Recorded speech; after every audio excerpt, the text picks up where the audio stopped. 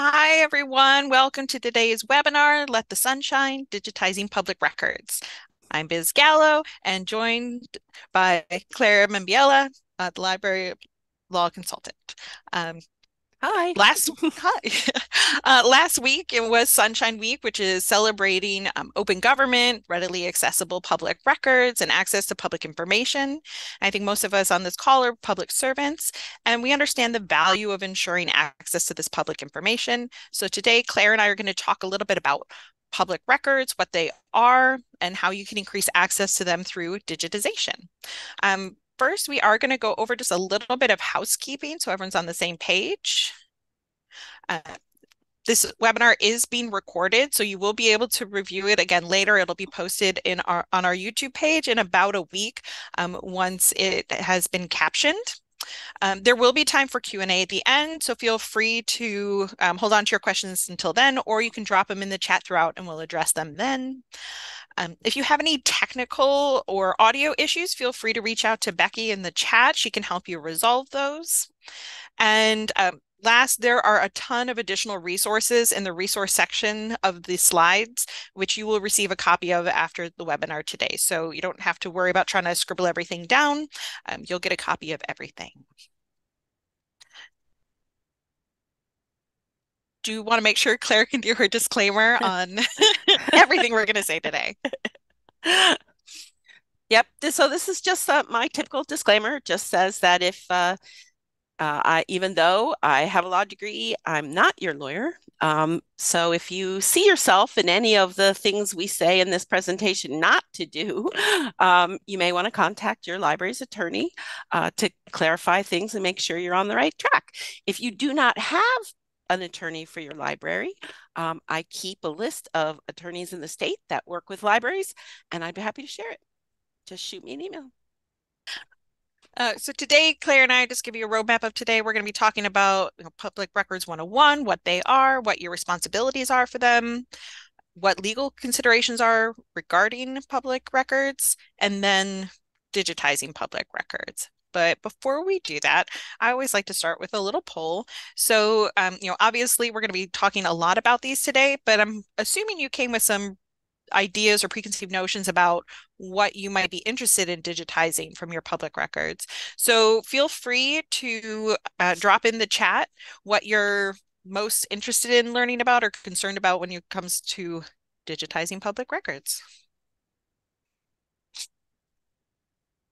Here to learn? Yay. That's great. Well, good. Then I think we're really starting at a foundational place. Best Um, practices for board minutes. Okay. Board minutes, yeah. Yep, lots of library board minutes, agendas. We all have a lot of those in our records. Mhm.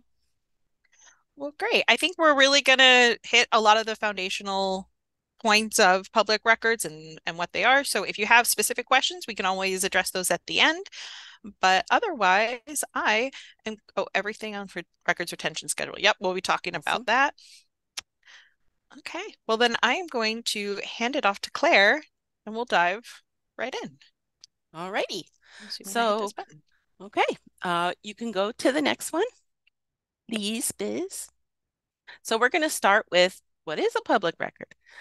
Well, in the statute, so in the FOIA, in the Freedom of Information Act, which is the act that connects to public records.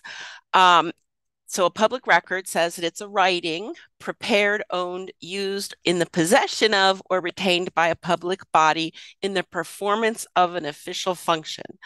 So I highlighted those words because those are kind of the meat of a public record. Essentially, of course, as the years have gone on and technology has changed, it isn't necessarily just a writing anymore. Um, it's been recognized that recordings and video and it could be artwork. I mean, there's drawings, all kinds of things that could be a public record. What's important is that it's a public record that was either created by a government entity, used by a government entity, or something that they have in their possession that they have acquired or used as part of what they do, their duties, part of what their purpose is. So if you have a well, like for example, Treasury receives a lot of information and reports from other entities. Just because they get that information from other entities doesn't mean that those things they receive are not public records. Okay, we're going to go over that a little bit more in a minute. So within the Freedom of Information Act, there are two different categories of public records. One is public records that are exempted from having to give up to the members of the public. The other one is everything else. So it's kind of like the records you don't have to give and the records you have to give. So not really clear, but we're going to go over exemptions. If you could progress the slide, Biz. So how do you identify a public record given that these definitions sometimes are not necessarily super clear? So there are in what I've experienced is there's kind of two things to look at when you're identifying public records. There's our obvious public records, right? So, public records are going to be, of course, from a library's perspective, your budget, your policies, your public meeting minutes, the signage you post, all the handouts you may give, this presentation, for example, like those are kind of obvious public records. But then you also have public records that might be, there are things you use and you create as part of your duties, but sometimes you think, are these really public records? So sometimes that could be things like salary schedules or employee evaluations, or it could be notes that people write to themselves when you're in a meeting. Like, are all of these public records? So, what you really want to keep in mind when you're evaluating whether something's a public record or not, that if you don't have a statute or something that tells you this is a public record you have to keep, what you want to look at is whether the information is something that is used to complete part of your mission, right? So records you use to, um, uh, operate the library, your facilities records, your budget, your employee policies and records, all of those kinds of things.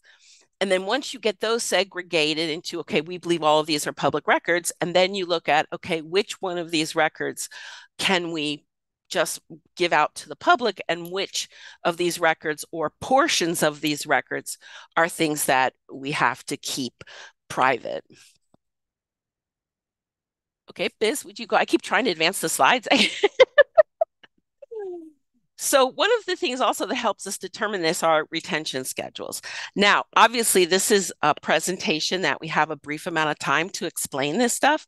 So there's a lot more information here I could give you about all of these things. So this is kind of the bare minimum. So essentially, all of you may have seen the retention schedules that are posted on the Department of Management and Budget, what is it? It's Technology Management and Budget here at the state. And they have all of the lists that tell you all of the different documents that, for example, they have public libraries have to keep and how long you have to keep it. And you may wonder, where does that come from? Who decides what has to be kept and how long it has to be kept? Well, those decisions under the Management and Budget Act, DTMB, or Department of Technology Management and Budget, are tasked with creating those schedules. And they create those schedules in accordance with the agencies that work with those documents. So, for example, the public library retention schedules were created in account with the Library of Michigan.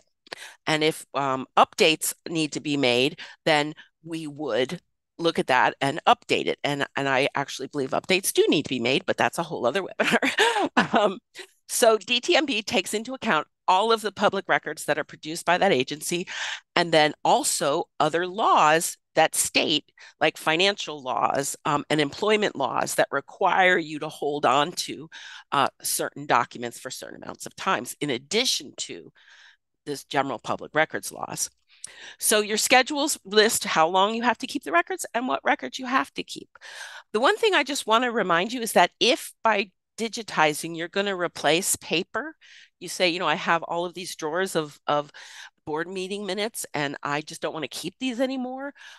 You can do that. Just what's important is to remember that you have to keep, for example, um, board minutes forever, right? You can never throw those away. So if you're going to put that onto, um, digital, even if you're going to put just say only after 1960 or something digital, you have to remember that you have to keep those in ad infinitum. So you have to make sure that your technology has the space and that you have the ability to maintain those schedules and those documents on into the future. So that's something you have to plan for because you always have to make sure that you can provide access to those to members of the public. Biz, would you keep going? Now, a lot of the laws, and when you look at FOIA and the records retention, a lot of them point to the state records. And so, what gives the requirements that local governments have to keep records other than just the list from DTMB, right? And the local government, the laws that created DTMB actually fold in local governments, but so do laws on, there's a law that created and that kind of oversees the state archives. And that law actually says that any document that is created or held by a state office, including their political subdivisions, right? And so local governments are political subdivisions of the state. Um, they say they belong to the people of the state. They don't belong to the government entity. They actually are owned by the people of the state. And so the state archives is the official repository for those records that are owned by the people. So that law kind of folds in the idea that local governments, including public libraries, have to maintain these records. And then in addition to that, FOIA and the Open Meetings Act also requires that all public entities provide access to materials. So if they provide access to materials, obviously that means they have to hold materials. You can go ahead and continue this. Thank you. So let's say, okay, well, great. Now we know we're supposed to do this. What happens if we don't do it? Well, the Michigan Penal Code or the Criminal Code has a provision that makes it a crime to destroy public records before the time that they're allowed to be destroyed in the records retention. So that's something to keep in mind, right? Just because it's taking up space and just because no one has ever asked for it does not give you permission to destroy it if, in fact, the records retention says that you're supposed to hold on to it. Biz? So now we're going to talk a little bit about some more specific legal considerations when you're thinking about digitizing public records. So now that you have an idea of what public records are, let's talk about some, like I said, some specific legal issues. So the Freedom of Information Act is the big one. So the Freedom of Information Act, as I said, partners hand in hand with the laws on maintaining public records. The purpose of the Freedom of Information Act is to foster government transparency, accountability by making it so members of the public have access to documents that the government has.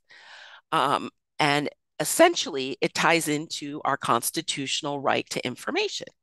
So public entities have to supply access to all public records upon request. FOIA sets specific deadlines and some specific procedures of how the entity complies with that. It also exempts certain documents from access. In other words, it permits certain information to remain private. Now, at the federal level, that would be things like classified information. At the state level, under our state Freedom of Information Act, there are very specific criteria that covers whether or not something is exempt. Would you, next slide? And we're going to get up more into the exemption. So hold on a second.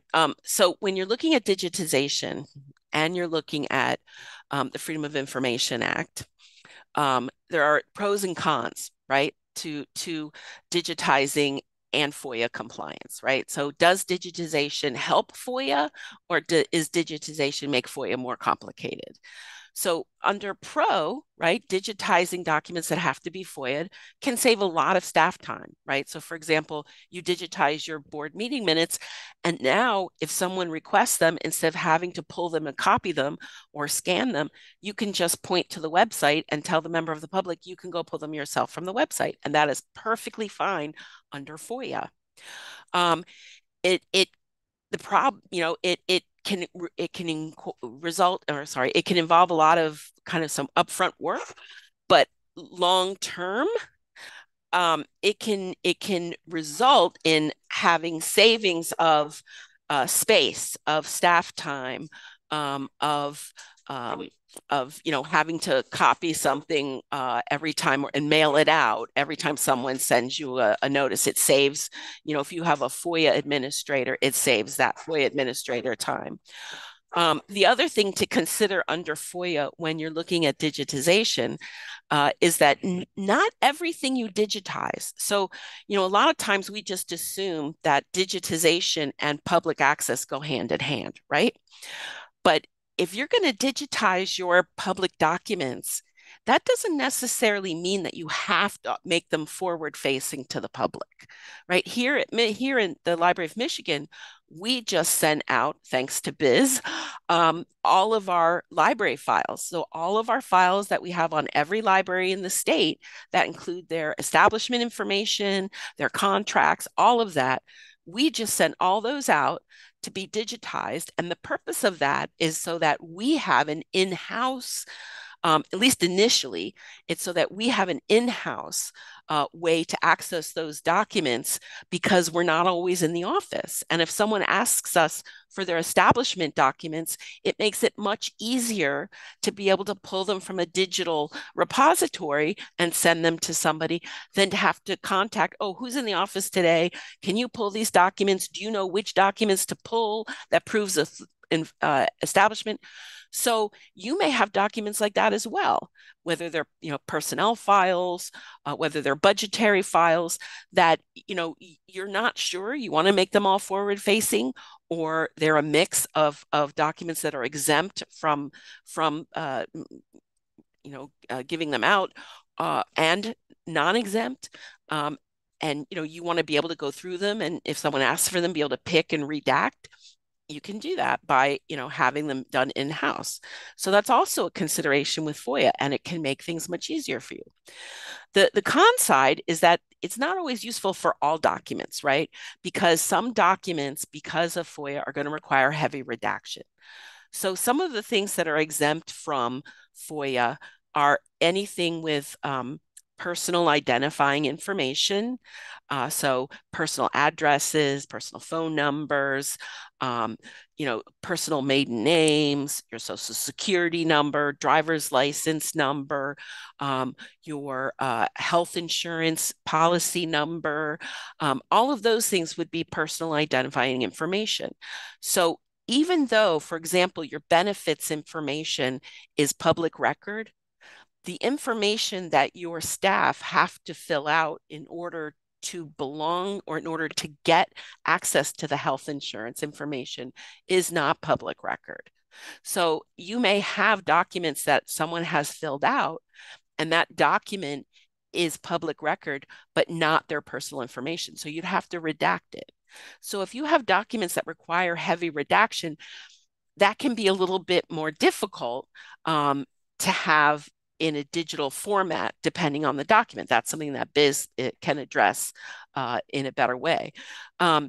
If your goal is maintaining an archive past disposal ability. So for example, as libraries, a lot of times our goal is to maintain the information. We're not always as necessarily concerned with getting rid of information, right? So if your desire is to archive information, maybe you have cemetery records or some kind of information that you want to make available for a long period of time, policies, right? You want to have like an archive of policies.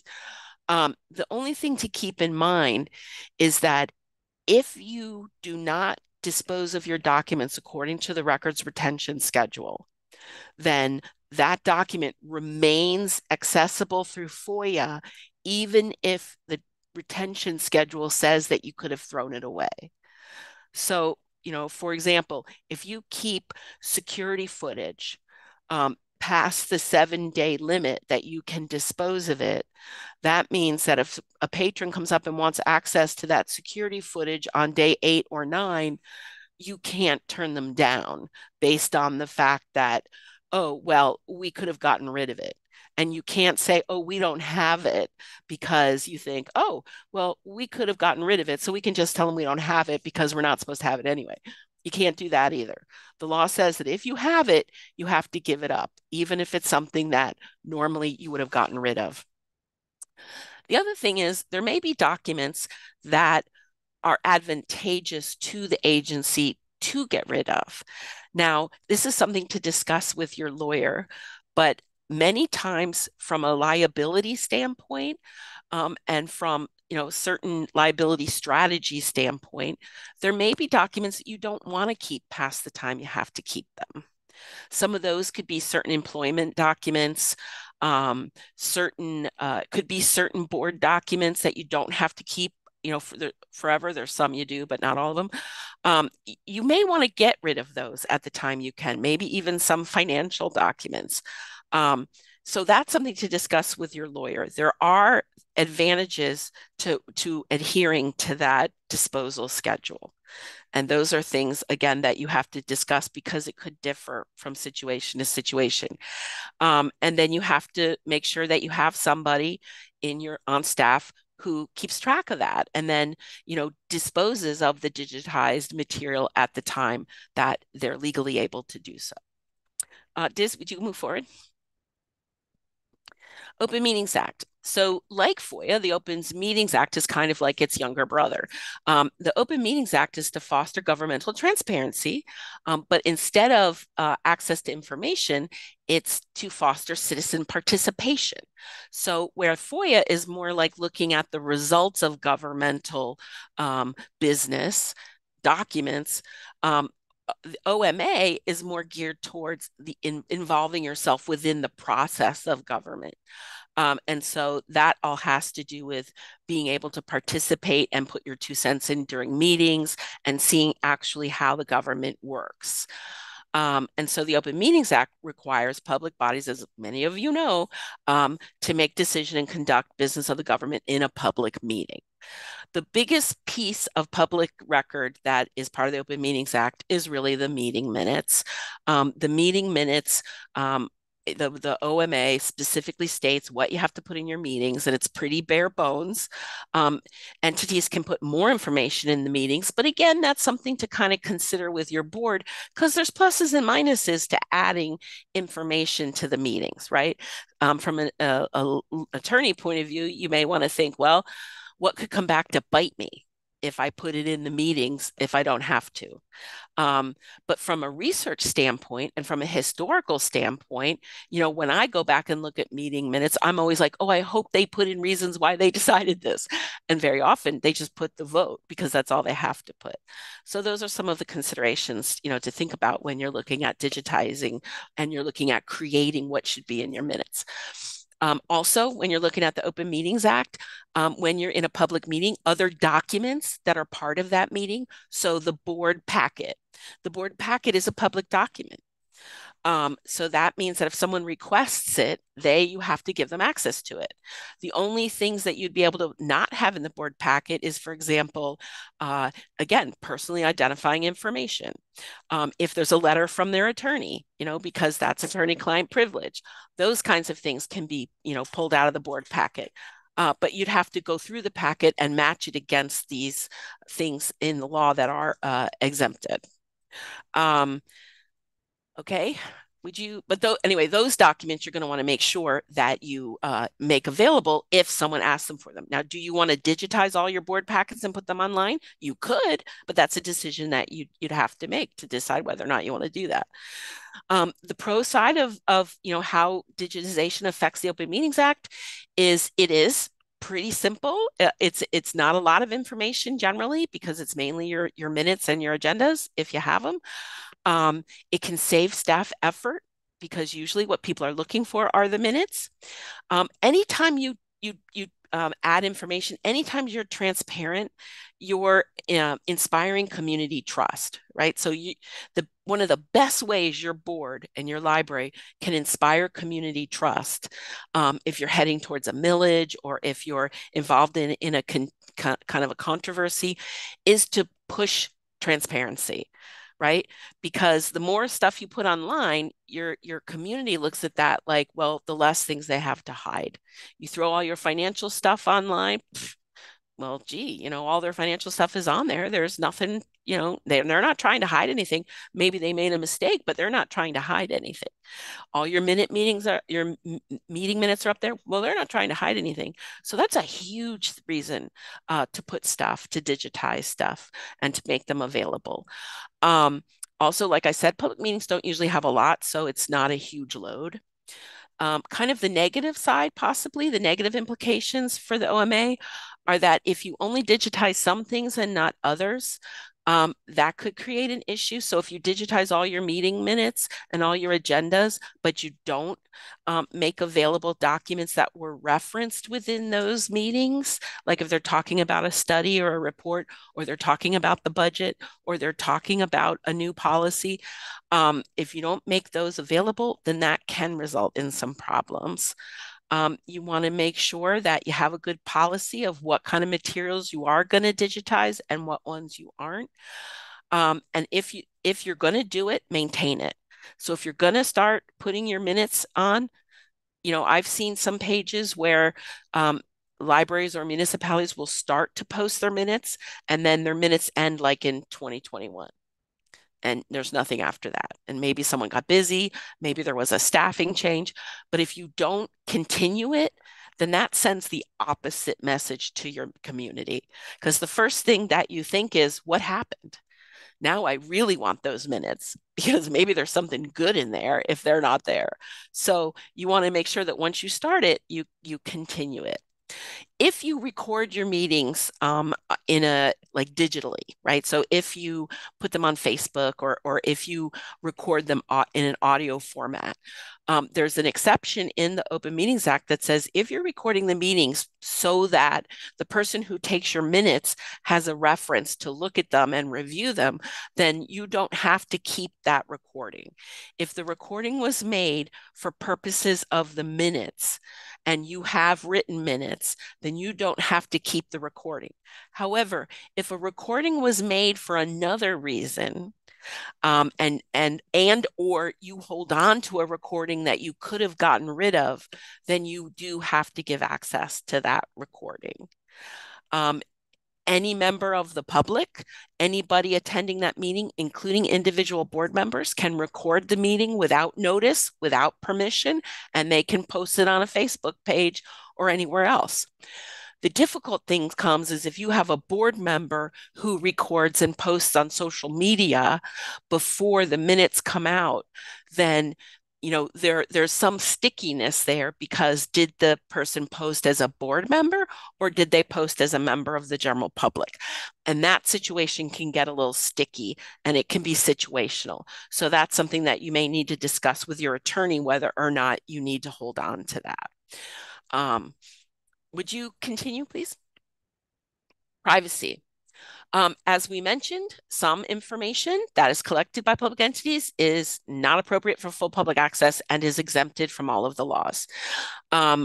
Essentially, if the information is protected by another law, so HIPAA, FERPA, the ADA, the Fair Credit Reporting Act. FERPA is the Family Educational Rights and Privacy Act, which is the School Privacy Act, the Library Privacy Act. So if the attorney-client privilege, if the information is protected under either the OMA, the Open Meetings Act, or the FOIA, or some other law, then that's a very big hint that that information should not be made available to the public and would have to be redacted. Anything with personally identifying information, again, personal names, not the names of staff, but their spouses, their kids, their home addresses, any kind of ID numbers, credit card numbers, bank information, anything like that needs to be redacted and cannot be posted to the if your digital project. ADA accommodation requests, all of these things. Even if you have a request for reconsideration, you'd have to redact the name and the address and contact information of the patron who made that request. So that's under the Library Privacy Act. So you have to kind of keep in mind all of those things when you're looking at public documents that actually include people's names or that kind of information.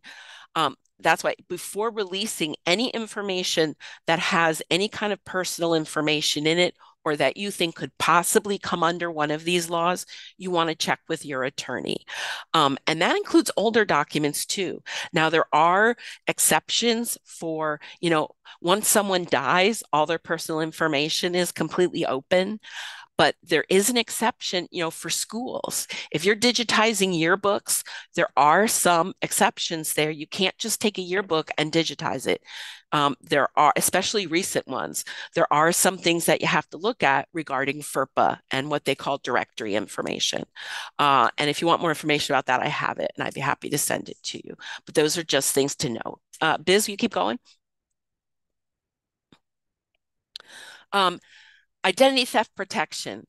So security, the only real law Michigan has that protects your personal information and like cyber theft is the Identity Theft Protection Act. It comes down very hard on businesses that collect personal information. Libraries are covered by the Library Privacy Act, which makes us very aware of this.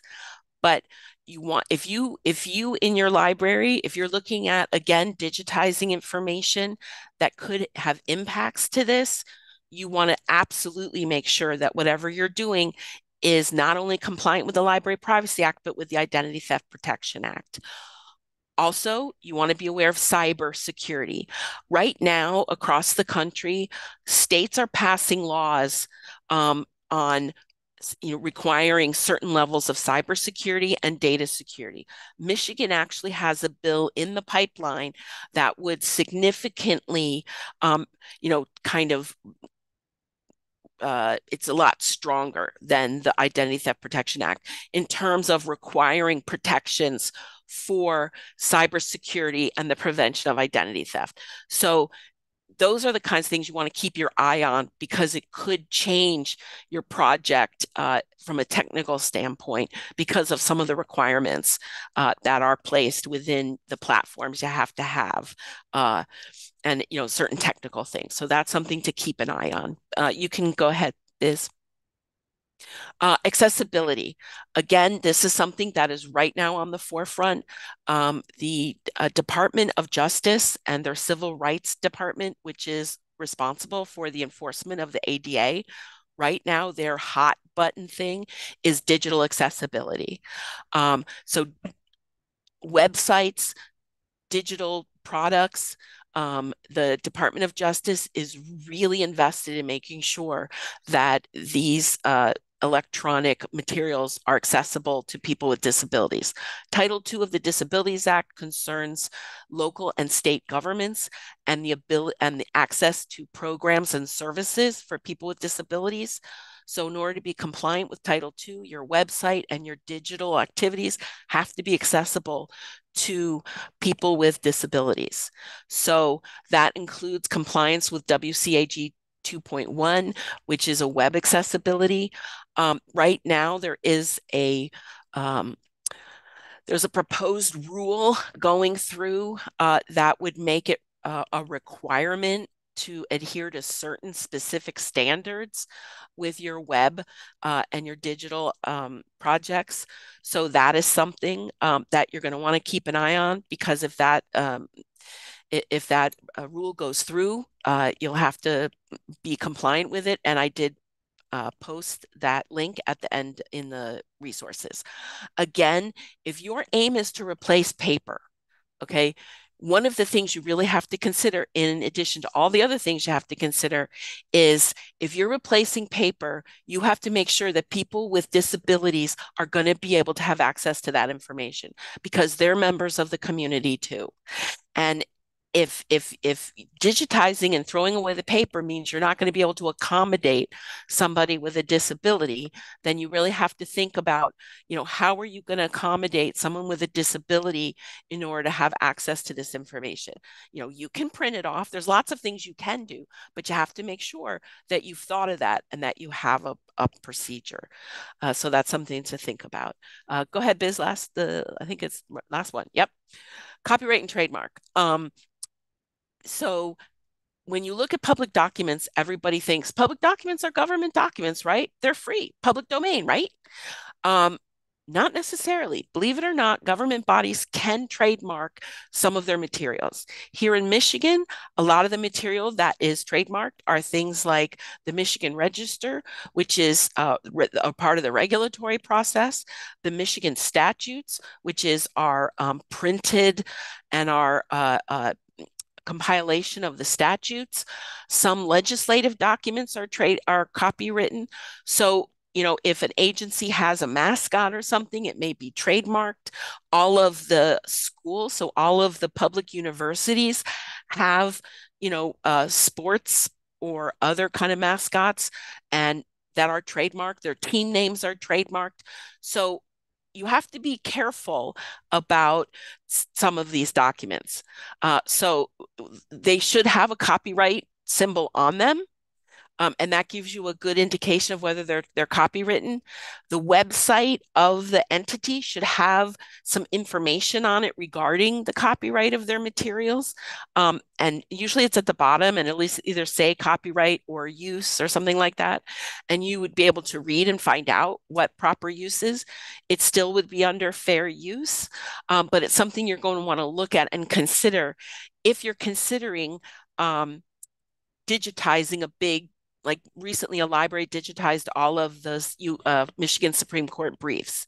So that's a copywritten set. So they had to get permission from the state of Michigan to do that. So those are some things that you're going to want just to be aware of. Just because it's government documents doesn't necessarily mean it's all free for the taking. Also, if you digitize a protected work, it can create a derivative work under the copyright law. So if something is protected by copyright, by digitizing it, now you're creating kind of another product that normally the rights holder would have access to, and that can also affect copyright. So you just want to be careful and make sure that what you're going to digitize, you have all of the copyright information ironed out. And if you have any questions, contact your attorney, or I'd be happy to share what information I have. And I think that's it for me, Biz. Great. Thank you, Claire. That is a lot, and I am so glad to have you as a wonderful resource to Oh, help make this a little bit simpler. back Uh, at you. so now that we've discussed what public records are, your responsibilities surrounding them, both legal and otherwise, I'm going to cover actual digitization of the records if you choose to do that. Again, Claire mentioned the Department of Technology Management and Budget, DTMB. They are the ones who put out the standards, and the standards and best practices that I'm going to be referring to in this portion of the presentation all come from them. They're all linked at the end of the slides in our resources section. So don't worry, those are there. There we go. So, kind of talking about why you should digitize records. Claire talked about a lot of these reasons. First and foremost, digitization just enables access to these records. In today's world, users really expect the sort of instantaneous access to information. It's fast, it's widespread, and digital content is available to anyone in the world that has an internet connection and a computer, which I do realize is not everybody, but it is much more accessible than a piece of paper in a filing cabinet in a basement across town. Obviously those documents are still accessible eventually. People are welcome to put in requests for them for these analog or not digital records. It just takes a lot more work to get that information than it would if you had already had these items digitized. So talking about enabling access, it also improves access. These sorts of records can be pulled up with a matter of keystrokes rather than all of the physical labor that goes into getting an analog record. Obviously, you would still need to do those at some point to digitize them, but that work is done for you then going forward. Um, and really, not only does it improve and enable access to these records, it helps make them accessible. So, Claire talked a lot about accessibility and ADA requirements. Um, Digitization is just such a great way to make these materials accessible. It oftentimes requires additional steps like running optical character recognition or transcription, but it is huge. It's a huge game changer for those with disabilities. Using screen reader technologies for blind users or users with low vision can be just life-changing. If it's a recording, it's an audio or video recording, subtitled text files can be used to make those accessible to either deaf or hard of hearing users. And not only to users with disabilities, but all of these accessibility technologies make discovering and accessing materials so much more simple. Like, I use full text search all the time looking for what I'm looking for. So it has benefits beyond accessibility. We talked a little bit about that digitization can reduce the need for physical storage of material. That really will depend on whether it is for a replacement or for access, whether you can destroy or deaccession those records. But a room full of boxed records can be digitized down to a phone-sized hard drive. So there really is a space consideration factor. And we'll talk about digital storage later, but it can be a big space saver, or at least like a local space saver if you digitize them and then keep them off site, so you don't have to have physical access to them. And then finally, digitization allows for continued access to either deteriorating or obsolete records through preservation, reformatting, or digitization. So think about maybe some of your really old records that might be on brittle or yellowing paper. You're still responsible for maintaining those even if they are deteriorating. If you have recordings that you want to keep or you need to keep for some reason that might be on VHS tapes or audio cassettes, digitizing them can make them more accessible. So there's a ton of reasons to digitize. Um, you know, most of which I've listed on the left. That does not mean that it is a cure-all. Claire talked a lot about the pros and cons of digitization, and a lot of those related to uh, legal cons or responsibility cons, but there are some drawbacks to digital records that people should be aware of before they jump into a digitization project. So there's sort of this idea that, oh, once you digitize it, you're good, you're done, it's digital and you have that file and you're ready to go. But digital records are machine dependent. They're dependent on hardware and software for you to access them. You might need to update your software or your file types over the years. Consider the fact that you have these filing cabinets full of paper documents that you could pull out a drawer, and your establishment records from the 1940s you can probably still access. If you put a text file on a computer and you came back to that 20 years later, you would probably have a really hard time accessing that digitized document of the same material if you didn't take steps to ensure access over time. So there is an ongoing need to maintain those files. It also requires a level of expertise, a certain level of expertise to not only do the actual digitization work, but all of the work that then goes into describing and organizing and preserving those records so that they are accessible, not only to the public, but to you and your staff so you can find what you're looking for and manage them over time. There is also an increased opportunity for corruption of that record. Digital material is very fragile when considered, when contrasted with physical material, and if a newspaper yellows or a photograph curls, stuff like that, we can still get the gist of that document or gather information from it. In digital, it's not. Um, it's not that strong. So if a single bit gets corrupted in a digital file, that could make the entire file inaccessible. So it really requires some bit level attention. Again, this doesn't mean you shouldn't digitize your records. I obviously am a big proponent of digital access to things. The reason we're here today is to talk about how digitizing public records can help increase access to your records, build that transparency and that relationship with your public and your patrons. But it's important to consider all of the factors before you jump into a digitization project. So some records might be worth digitizing more than others as you make this decision. Uh, Consider records that you might only need in the short term. So these are things that have, they're usually large quantities of, um, they they're in decentralized environments. They have high retrieval levels. They might be stored in areas, spread out areas. Um, and you might not have to keep them forever. These are things with shorter retention periods or retention schedules, so that yes, you want to keep them. It'd be great if they were digital because you access them so often, but you don't have to keep them forever. And so these might benefit from some digital access, but without all the additional digital preservation steps that would go into something like this, where you might need long-term access. So these are things that you need to keep in perpetuity, that you would have, your board minutes, the things that Claire talked about earlier. These are also often records that are large in quantity, have high retrieval records, decentralized storage, lots of users, but you need to keep these forever.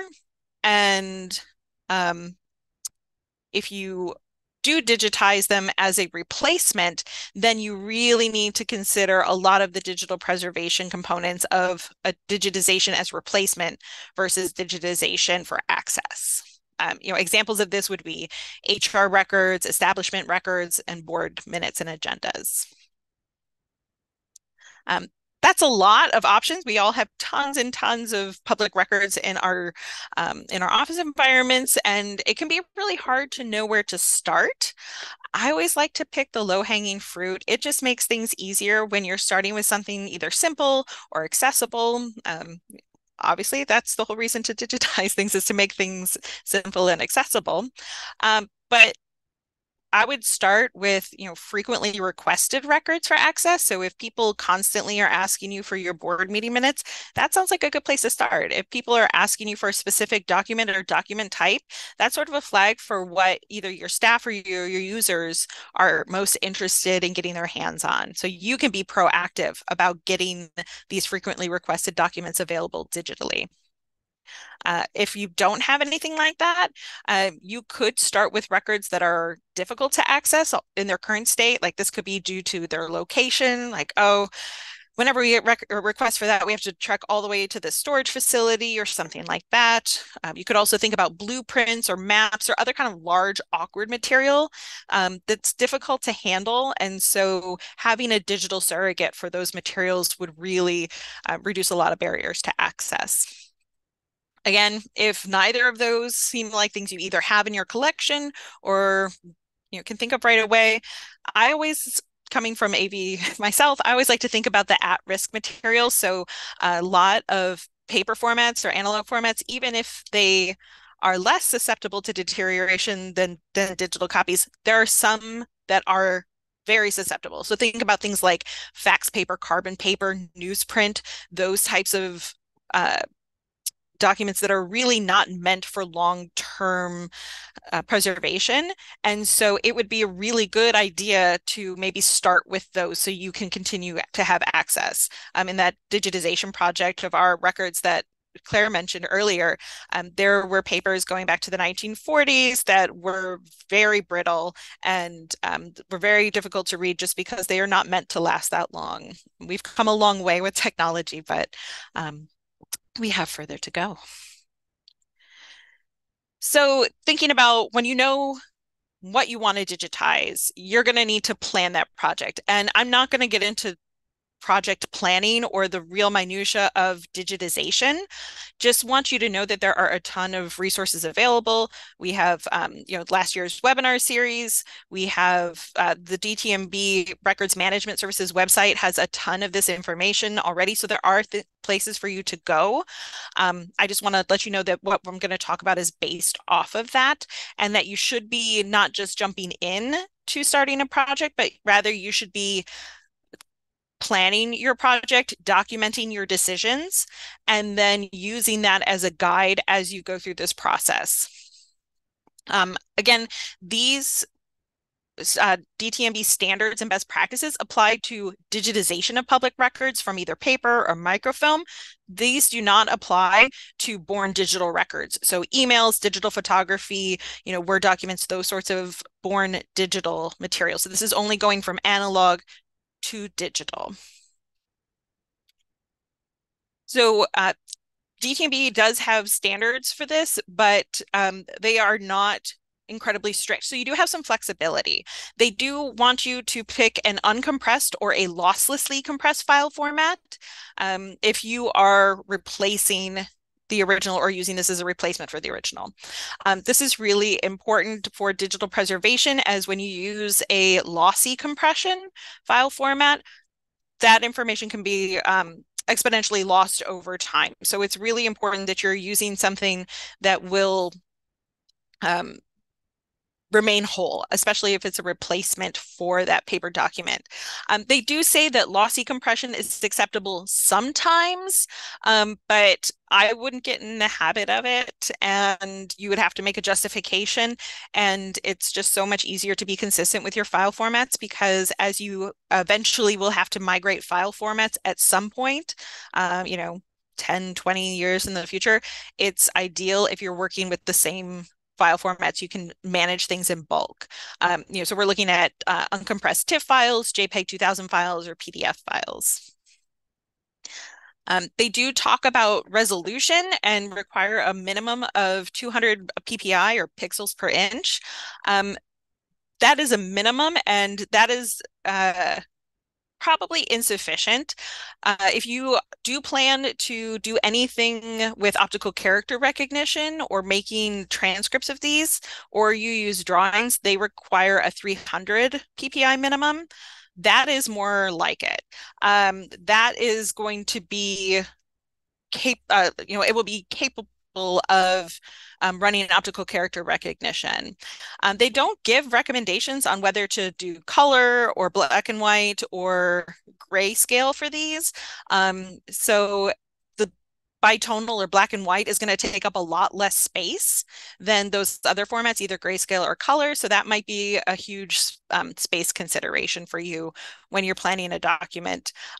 Just if you have documents, I would highly recommend playing around with the settings and doing some test batches at varying resolutions so that you can see what's going to meet your needs, but not wildly exceed them, because you want to find that sweet spot between enough information and not too much space or not too much storage. And I can help you run those tests if you need. Once you have them, your records digitized, you might be tempted to clean them up a little bit. Lord knows that when we get stuff back, especially a lot of the older documents that are really pulpy, you can get this kind of speckled effect. You are welcome to do minor deskewing, despeckling, cropping, some minor adjustments, but what you can't do is actually alter the content that exists in that original record. So once records are digitized, it's likely that that is the only version the public will ever interact with, even if you don't destroy the originals.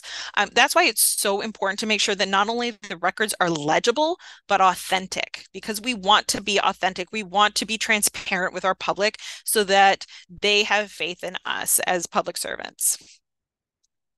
Now, again, this does not mean that you cannot redact information if you are making it publicly available. If it does happen to include PII, Claire talked a lot about the different types of PII, so I won't go into those. But there are many tools that will search and redact information for you. This is just a few of those, and I have links to other tools that COSLA recommends. So that's in the resources section. Just something to think about is that when you are making these available online, if you are redacting information, this is for your forward-facing documents, right? So this is for your access documents. You are not going to redact the preservation version that you keep, and because you still need access to that information as the record. But think about if you're putting things online, if you're digitizing them and sharing them, those are going to be the redacted versions that are shared with the public. So just make sure that you're keeping these two file types separately. Um, Obviously, the goal of digitization is to ensure this access, but how you provide access and how much access you provide really will depend on your resources and the type of record. It's important to consider that everything or anything on a computer with an internet connection is open to access. So Claire talked about security. So it's important that whether you intend or not, for this material to be publicly available, you need to make sure that you're managing appropriate levels of access and that you're putting things in place to make sure that people don't have access to records that they shouldn't have access. And this can range from no access at all to freely available on the web and everything in between. It's just important that you make sure that you are clear about your decision, that you document that, and that you maintain whatever you decide. There's not going to be a one size fits all for every public document or anything that you put on your site, really. It's going to be a decision um, based on all of these factors. Um, so if you're digitizing public records as a replacement for the paper copy, you will need to have a digital preservation plan in place so that you can ensure the long-term accessibility and usability of these records. Again, we think about digital as being forever once something's digitized. That is just not the case. Digital files are much less stable than paper or microfilm. They're dependent on hardware and software, which evolve very quickly. And because of this, you need to make sure that you have this plan in place. Digital preservation does not mean having a backup. It doesn't say I emailed this to myself or I have it saved to the cloud, so it's digitally preserved and that's sufficient. It's not. Backups are a component of digital preservation, but digital preservation actually requires a set of managed activities over time to ensure that you can have access in the future. It does include having multiple files, checking the validity of the files on a regular basis, and likely the migration to new file formats in the future. There's a webinar next month that Chelsea Denault for the Michigan Digital Preservation Network is doing on creating a digital preservation policy. So I would encourage you to attend that if you're not familiar with digital preservation. Now, in an ideal world, you would have multiple copies of your digital objects. You might be familiar with the acronym LOCKSS, LOCKSS, lots of copies keep stuff safe. But how many copies is lots of copies? 3 is kind of considered the minimum, 5 is better, 7 is the gold standard. But based on your resources, that just might not be feasible. So we like to use the 3-2-1 rule as a guide. Now, the 3-2-1 rule states that you should have 3 copies of your files on 2 different storage media, with one of which being offsite.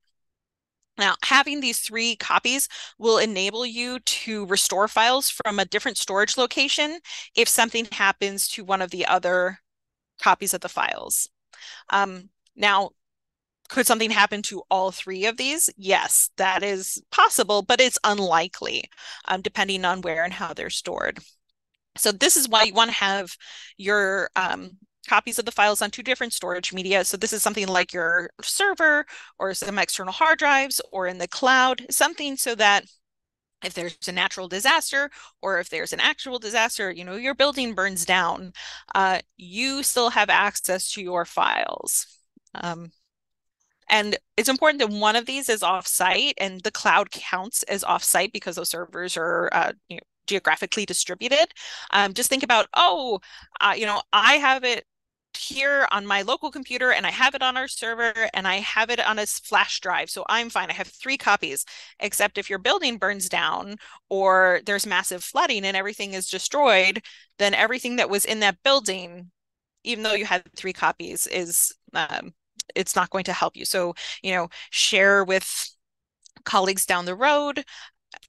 Just, find what works for you. But these steps are really all about reducing your risk, especially if you are legally responsible for these records over time, and making things redundant in the best way. If you want something a little bit more robust, you can explore the Michigan Digital Preservation Network. I mentioned that Chelsea's going to be doing a webinar in a couple of weeks on digital preservation policies. I'll just mention briefly that this is something that the Library of Michigan supports, and it's a model of distributed digital preservation around the state. Excuse me. We are running a little short on time, so I am going to just wrap up.